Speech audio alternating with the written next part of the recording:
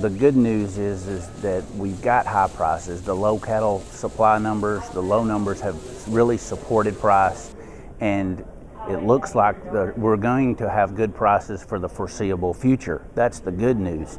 The bad news is that a lot of times it's when we have high prices that we have just enough rope to hang ourselves sometimes, room to make really big mistakes. And so what I wanted to concentrate on is, number one, giving some estimation expectations of what prices are going to be, but secondly, follow that up with maybe ways that producers could look to make investments into their cow-calf operations that were wise and would pay them benefits in the years going forward.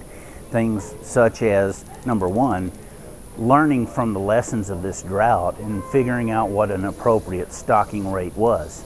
Not for a 100-year drought, but certainly maybe for a 75% of normal rainfall kind of a situation, such that glitches or below normal rainfall didn't immediately trigger herd liquidation. That's an easy one.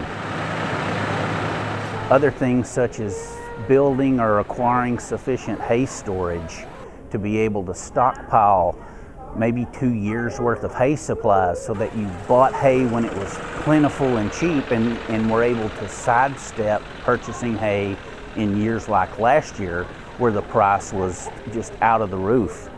Looking at risk management tools like the Rainfall Index or Pasture, Rangeland, and Forage Insurance Program, which has traditionally given returns of 90 to 120% rate of return on your investment. And not only that, it generates money to you in times of drought when you need it the most, and the only time you owe premiums is in the years where you get above normal rainfall and can probably afford. You'll make more money in those years when you get rainfall. So it's a good hedge against what is traditionally our largest risks, and that's rainfall in the cow-calf industry.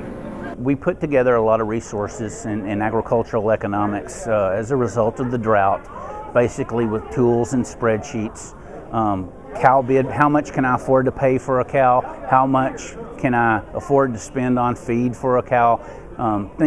Questions that we get asked a lot during a drought and during a period when folks are thinking about restocking.